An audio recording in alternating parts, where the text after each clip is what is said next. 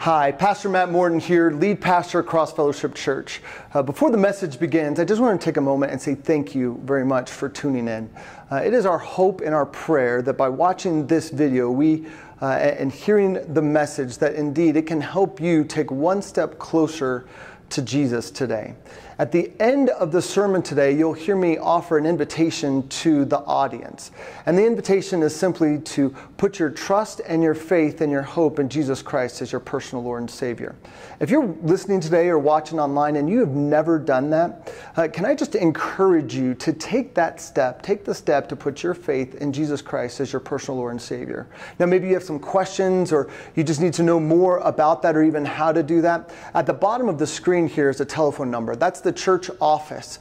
Please give that number a call. And if it's during office hours, the staff will direct you towards a pastor to help walk you through how do you put your trust and your faith in Jesus Christ. And if it's out of office hours, please leave a message and we will get back to you as soon as we can. Again, thank you so much for watching today and blessings.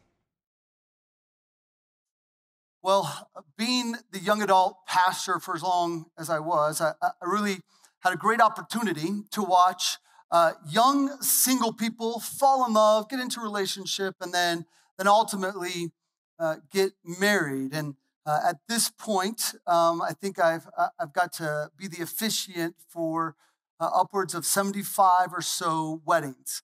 It really is a privilege. Now, I tell you that not to brag, but rather to let you know in all of those weddings, I have this ethic that we will do premarital counseling before we move into this covenant of marriage because marriage can be difficult. Marriage can be hard.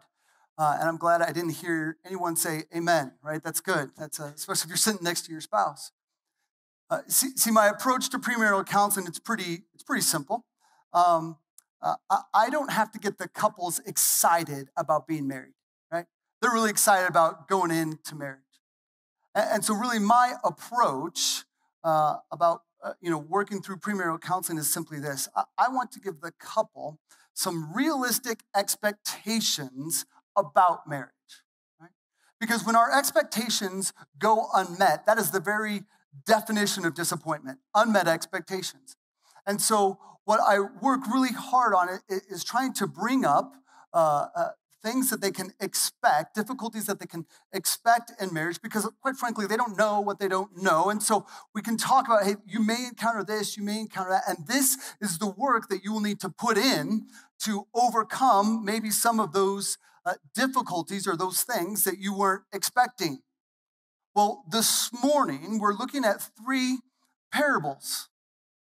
And we will look at each one individually, but generally speaking, we can look at these 3 parables with a lens in which Jesus is offering to his listeners that there's what we can expect being part of the kingdom of heaven in this age that we live in right now called the church age.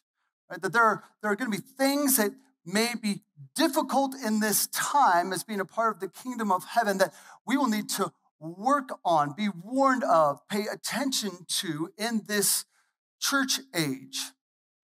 And so I want to, as I've said church age here a couple times, I don't want to get into too much eschatology here, but I do want to depict for you what I mean by church age. So I've drawn a picture of biblical history, because that's what I do, I draw pictures. And so let's just start from the very beginning, because it's a very good place to start. You guys can all start singing if you want to. So let's start with creation. In the beginning, God created the heavens and the earth. And then shortly thereafter, we have the fall. Man rebels and disobeys. And that ushers in a time called the Old Testament times. These are the days in which God did not wash his hands of mankind, but rather established a covenant with man, explaining how he would be faithful to them, but they needed to engage in following his law, and then also a series of ceremonies and festivals and sacrifices to relate to him. But all of that was really a meantime waiting for the Son of Man, the Messiah, God's Son, Jesus, to come to earth. And so what ended the Old Testament times is the first coming of Christ. And Jesus, 100% man, 100% God, walked this earth, lived a sinless life, and then died on the cross for your sins, for my sins, and rose again on the third day that we may be forgiven our sins, and by his blood ushered in what we call the church age. The church age. This is where you and I currently exist. Now, the rest of this timeline, right, I may get emails about, and that's okay, right? Because I am depicting I'm a pre-tribulational rapturist guy, right? I'm a pre-tribber. And so to that end, that's what I'm depicting. If you're not a pre-tribulational rapturist, that's okay, no problem. We can sit down and talk about it, but please pack a lunch because it's going to take us a long time because people have been talking about this for centuries. So all that to say, what ends the church age, what moves us on to the next a step here, I guess, period, is the rapture, where Jesus calls for his saints, and then we enter what's called the tribulational period. During this period, there will be death and destruction. And really, this period of time is the last movement by God to have people turn towards him. There's all these supernatural events that take place that hopefully get people's attention to turn towards God. And the tribulation ends with the second coming of Christ, where he comes and he sets up his rule and reign. It's called the millennial reign, and it's for 1,000 years.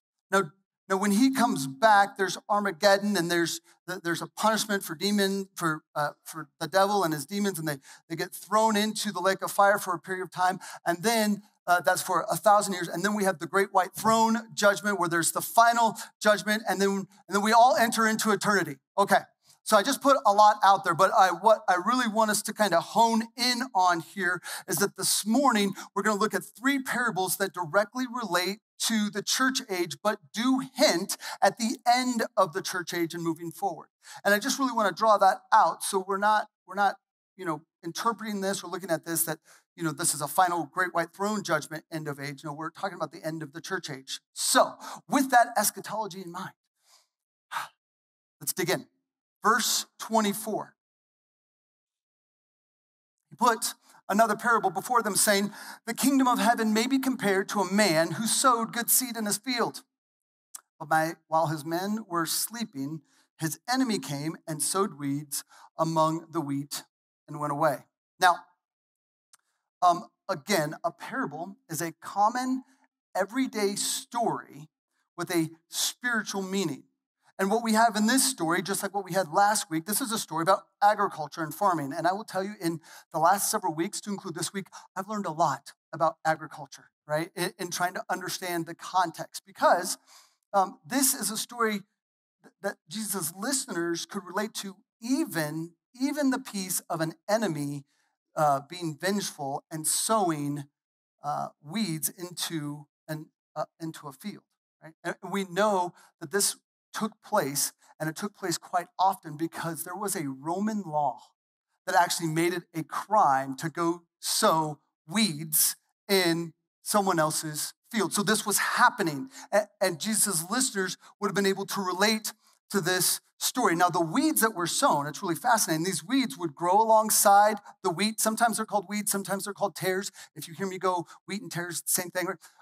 Sometimes they're called tares, weeds, but these tares would grow up alongside the wheat. They would look like the wheat. They would go through the seasons with the wheat, but it wasn't until it was time for harvest that you could tell the difference. And so that explains verse 26. So when the plants came up and bore grain, then the weeds appeared also. Now this weed that I'm talking about, I told you I learned a lot about agriculture. It's called darnel grass.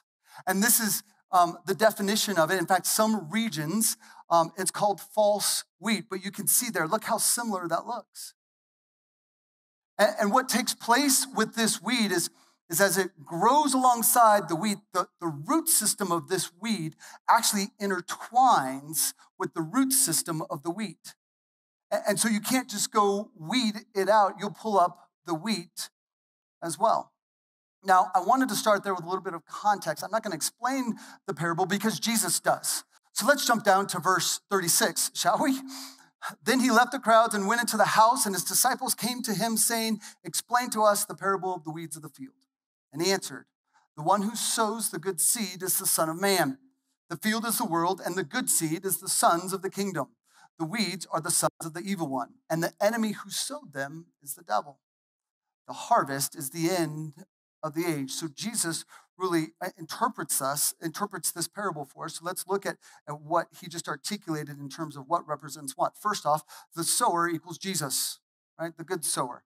The good seed, in this case, equals the followers of Christ. Now, if we go back to last week's parable, right, there's good seed, which is the gospel, and it takes root in the good soil. Well, in this case, the good seed are the followers of Christ. Now, the enemy sower, this is the devil. And the weeds are those who oppose Christ. Now, this might be a hard word, but let's recall Matthew 12:30. Jesus is clearly articulating there is no neutrality when it comes to Jesus. In Matthew 12:30, he says, whoever is not with me is against me, and whoever does not gather with me scatters. Ultimately, those who do not follow Christ by default have an allegiance to Satan. And I got it, that's a hard word. But we have multiple pieces of scriptural evidence that backs that point. We can stay in the book of Matthew and go to chapter 4, where Jesus is being tempted, and in the final temptation, Matthew chapter 4, verse 8, it says, the devil took him being Jesus, to a very high mountain and showed him the kingdoms of the world and their glory. And he said to him, all these I will give to you if you fall down and worship me. Jesus did not argue the authority of Satan to give those kingdoms to him. Right? In fact, Jesus even multiple times in his ministry calls Satan the prince of the power of the air, or the ruler of this world. Satan, up to this point, had a certain amount of authority in the world up until Jesus rose again. Right before Jesus ascends, right before the Great Commission, he says something that's really important to us all. In Matthew 28:18, it says that Jesus said to them, all authority in heaven and on earth has been given to me. See, when Jesus died and rose again, he took back all of the authority of the earth. He took back the keys to the death, hell, and the grave. And so Jesus has authority over all of the world. And that plays into the meaning behind this parable here. And so we'll look at a couple other representations and then we'll close that thought. The harvest is the end of the church age. We spoke about that. And then the reapers, these are the angels that are sent out by Jesus to gather up all that causes sin, and the lawbreakers. Now, lawbreakers, this means those who have not been justified. That's the big Christianese term to mean those who have been declared, that have not been declared. Okay. Justified means those who have been declared righteous or not guilty, right? It's a legal term. That we are declared not guilty by the blood of Christ. And so lawbreakers, these are ones who have not put their faith in Jesus Christ for the forgiveness of their sins. That's what it refers to here. And then this is a really key, important point for us on this parable that moves us to the final meaning here. The field equals the world. Jesus says the field is the world. Right? So that goes back to his authority. But it matters that the field is the world because there's some interpretations out there of this particular parable that the field means the church, and that there's wheat and tares in the church, and we should go around sin sniffing. I'm not sure if that's exactly what Jesus was saying here. And rather, I think the teaching point right here is simply this, that we should expect that the church will exist in a world with evil until the end of the church age. Right? We should expect that the church will exist in a world with evil until the end of the church age. Now, this may seem rudimentary, but again, put yourself in the sandals of these first listeners. This Messiah is on the stage. We've been waiting for him. We've been expecting him. And is he going to overthrow the government? Is he going to purge all evil? What's going to take place? What's going to take place in this kingdom of heaven? How is this going to look? And Jesus is offering expectations here.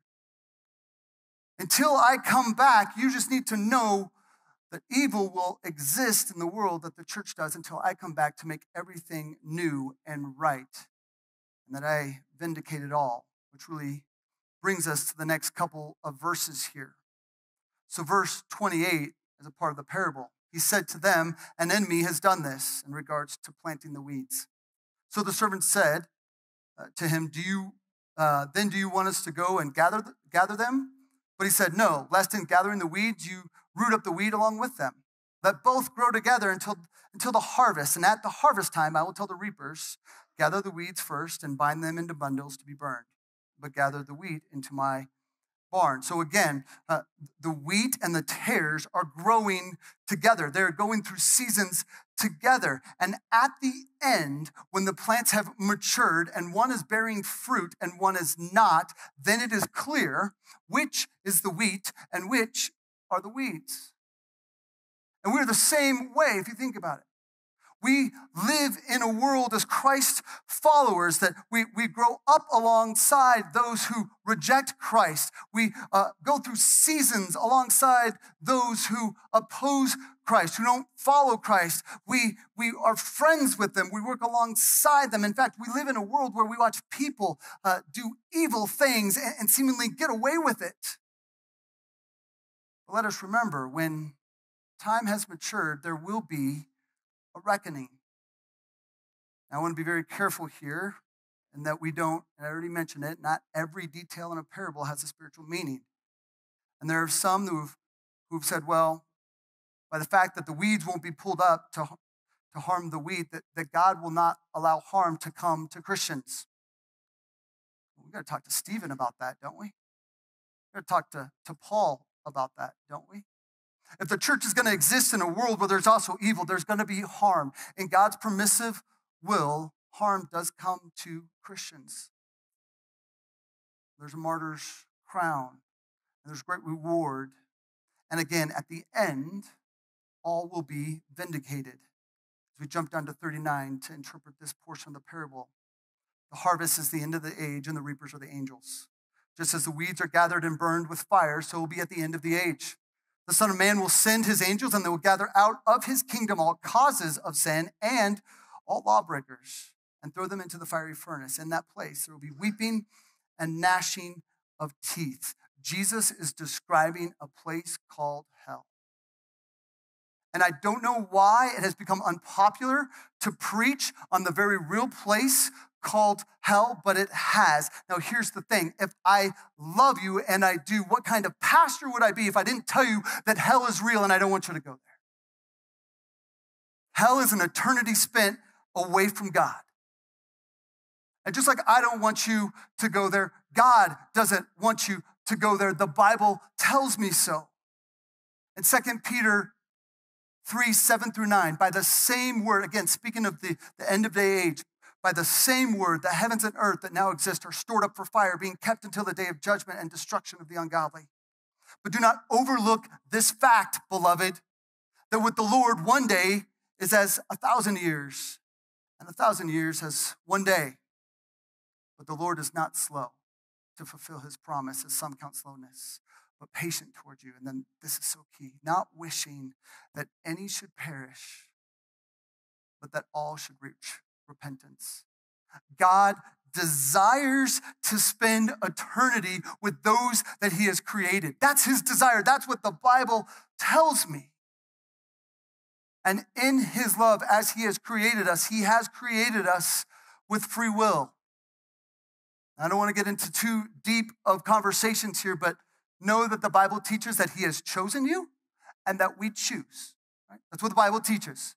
And the best quick analogy I can give you is if you took a rope and you threw it up over a monkey bar and you grabbed up both ends of those ropes and you pulled yourself up off the ground, you have to hold on to both ends of that rope, otherwise you'll fall, right? If you want to stay off the ground, you have to hold on to both ends of that rope. You let go of one, you'll fall. You let go of the other, you'll fall. It's the same way. You've been chosen, yet you choose. But that's not the point. The point is simply this. It is God's desire to spend eternity with you. That's awesome. He's patient, not wishing any should perish. All right, let's look at the next parable. It's only a few verses here. Verse 31, and he put another parable before them, saying, the kingdom of heaven is like a grain of a mustard seed that man took and sowed in his field. It is the smallest of all seeds, but when it is grown, it is larger than the garden plants and becomes a tree, so that the birds of the air come and make nests in its branches. Now, unlike the other two parables that we've studied so far, we don't have an explanation from Jesus on this one. And so I will tell you, there's been some scrutiny and some real contention about how to interpret this particular parable. One of the things that is often scrutinized is about the size of a mustard seed. That Jesus says that the mustard seed is the smallest of all seeds. And point in fact, it actually is not the smallest of all seeds. The lady slipper orchid seed, told you I learned a lot about agriculture. The lady slipper orchid seed is about 20 times smaller than the mustard seed. It measures 0.1 by 0.03 millimeters, right? And it takes often a microscope to see. Well, guess what? In Jesus' time, in his listeners, they didn't have microscopes. So what is Jesus saying when he says it's the smallest of all seeds? Well, the mustard seed was the smallest known seed at that time. And the point should be taken that Jesus is articulating, whether it's having faith the size of a mustard seed or in this parable, that it's something very, very, very small, okay? That's the point there. And in fact, mustard seeds, for their size, they end up going into a plant or a bush that's between 8 and 10 feet high. That actually plays into this a little bit. Now, as I just said, there's some disagreement on how to interpret this, right? There's some disagreement about this particular parable's meaning. One interpretation is that this parable, Jesus is explaining that the kingdom of heaven will start small and then it will grow really large for all to find refuge. And that even Jesus is alluding here to a verse found in Ezekiel 17 in which God is speaking to the nation of Israel about replanting them as a nation. And he says that he will make them a noble cedar tree, which cedar trees grow between about 60 and 120 feet. I told you a lot about agriculture. And that there will be branches and the birds will come and perch in them. Right? Now, in premise, I don't disagree, right? The gospel, I mean, the church started with 12, 11 at first, 11 guys, and then it has grown. So in premise, I don't disagree with that statement. But I do disagree that this particular parable is saying that. And the reason that I disagree is because of a hermeneutic I ascribe to called expositional constancy, which is a really fancy way of saying that we let Scripture interpret. I love you guys. We let Scripture interpret Scripture. And what expositional constancy means and says that if you have something that symbolizes something else throughout Scripture, then that's the way that you allow it to symbolize throughout Scripture. So in our case here, birds. Throughout Scripture, except in one or two cases, throughout Scripture, birds are always a picture of evil. In fact, look at the parable we just studied. In that parable, verse 3, there is some seed that's thrown along the path, and it says that the birds came and devoured it. And then when Jesus is explaining that parable in verse 19, what does he say? That the birds are the evil one. He calls birds, they're representing Satan. Throughout Scripture, we see birds representing evil. And so I don't believe that this parable is about the describing the healthy growth of a church. Another reason that I don't think this parable is explaining the healthy growth of a church but something different is the words Jesus uses in describing this plant.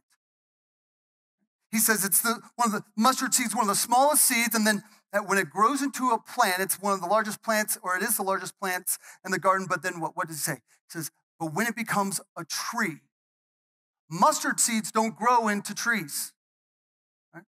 Jesus is articulating when this seed becomes something that it's not designed to be, evil will come and perch in its branches. And I absolutely believe that's how we should interpret this parable.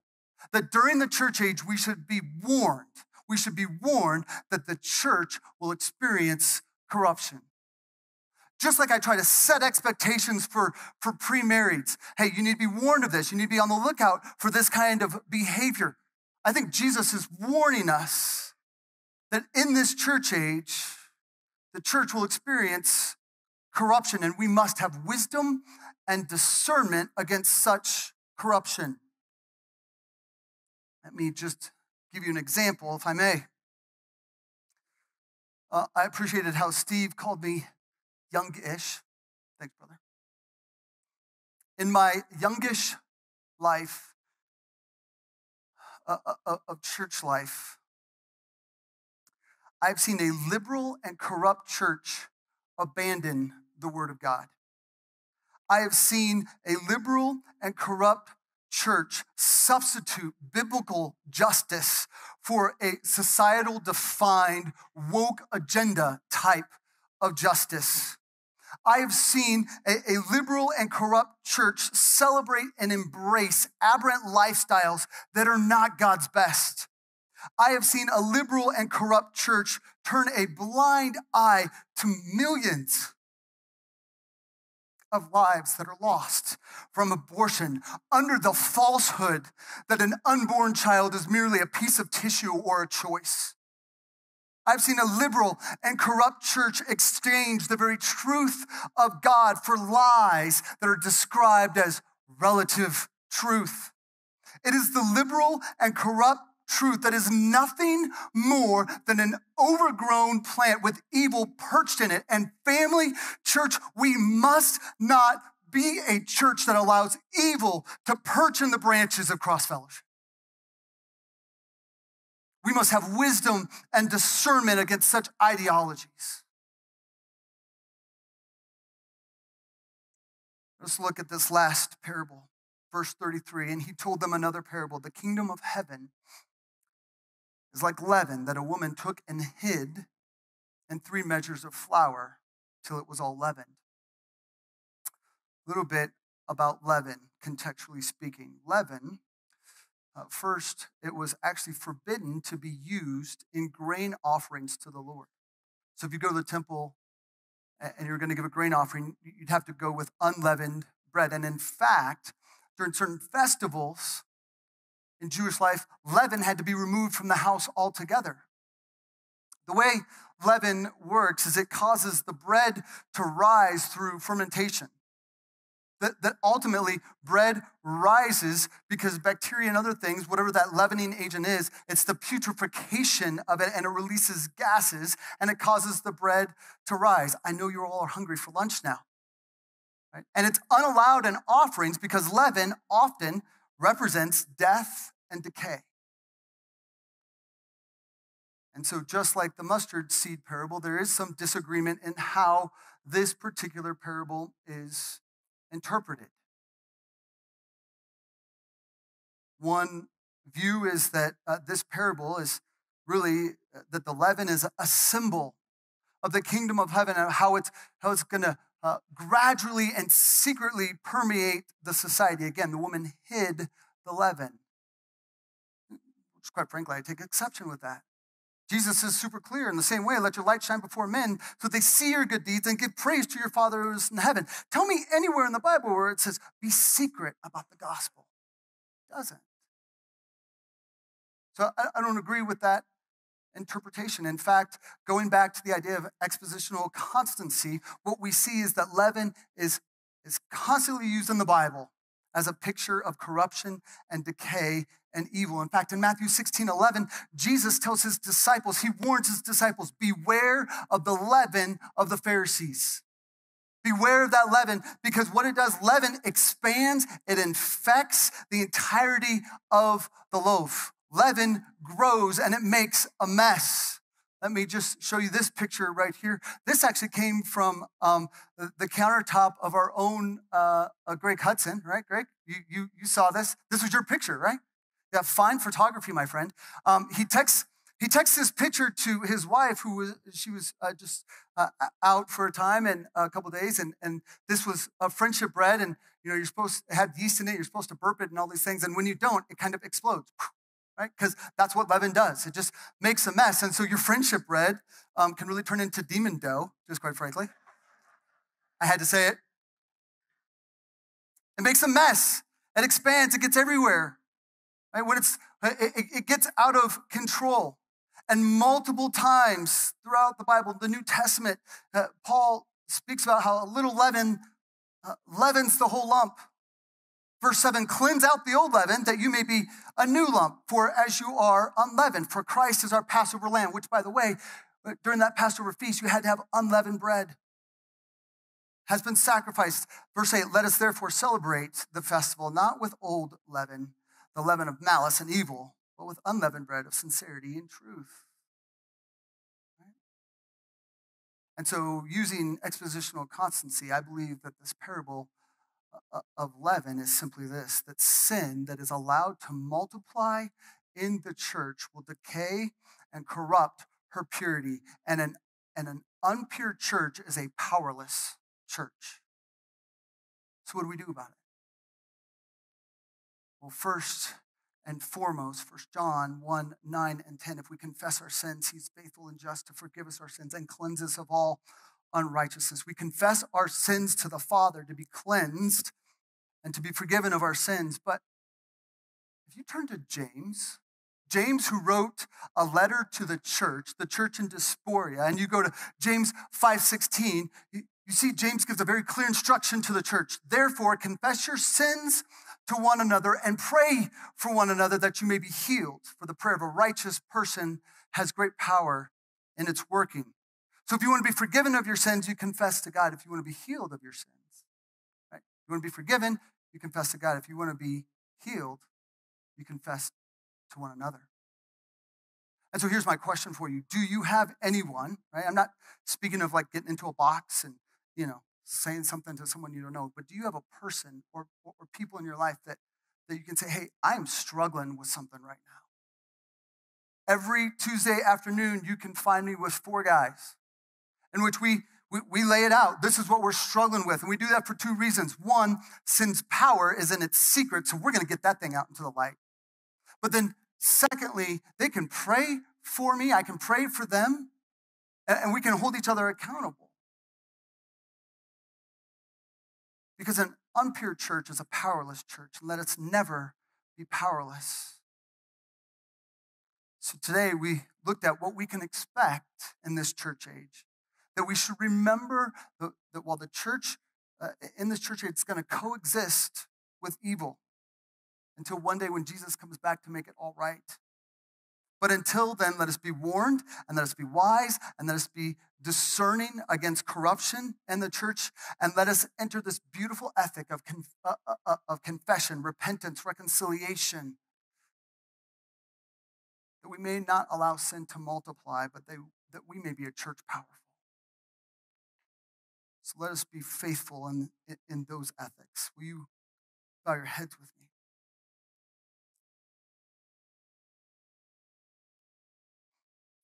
Wanted to simply close again with just 2 responses here. If you're here today and you've never put your faith in Jesus Christ, you've just heard me say a lot of hard things that maybe even feel offensive. But let me start simply with this. God wants to spend eternity with you. God wants to spend eternity with you. And so if you've never put your faith in Jesus, that you can have an eternity with him compared to having an eternity without him in a place called hell.